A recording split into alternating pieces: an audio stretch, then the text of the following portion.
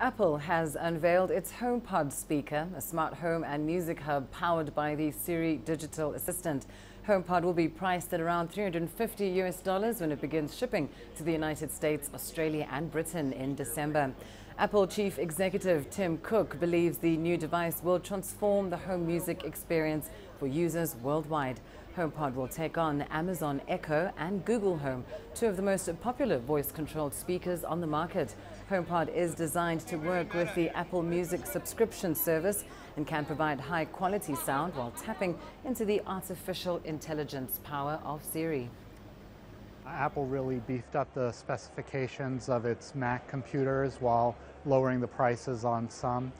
They made many changes to the iPad in addition to new models with better screens, really made using the experience more like a computer than a phone, really allowing for much greater productivity. There was more hardware announcements than is usual for the Worldwide Developer Conference. The most interesting one is the HomePod, the new speaker from Apple. It's in competition with Amazon Echo and Google Home device.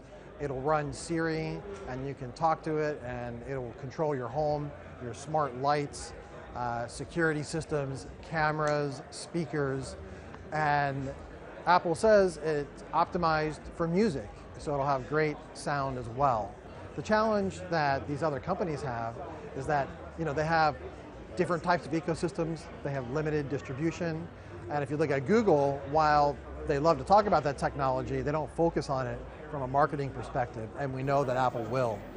So we think that it'll do quite well once it comes out.